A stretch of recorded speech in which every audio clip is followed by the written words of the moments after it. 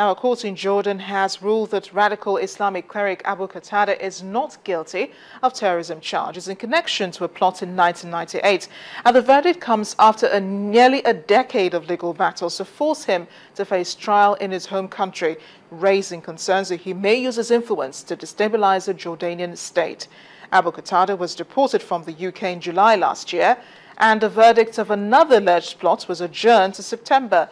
He was accused of conspiracy to commit terrorist acts following a series of bombings, including that of a hotel in Jordan in 1998, as well as a foiled plot to carry out attacks on civilians in Jordan to mark the millennium.